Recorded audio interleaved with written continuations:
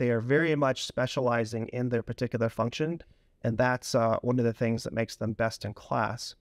From a business perspective, one of the unique things about MACH is the headless nature of that architecture. So when I say headless, what I mean is that presentation layer or that user experience is now separated from all those backend systems. So a retailer or a marketer now has their business capabilities surfaced up into that layer, and they can use tool sets to essentially self-service changes to their content, promotions, and other things that maybe they need to run in that experience. And this decoupling also alleviates them from a lot of dependencies on the IT developer. So, a very famous example is the very traditional Black Friday season where, maybe a retailer needs to respond to a competitive campaign.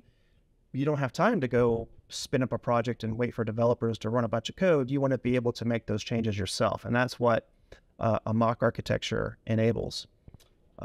IT teams like it for the converse reason, right? They don't have to be nagged by the business and put under pressure to deliver something. But I think more important, they look at a lot of benefits from an infrastructure perspective. They don't have to stand up servers, run infrastructure, worry about scaling, because the MACH is in the cloud and handles all that for them.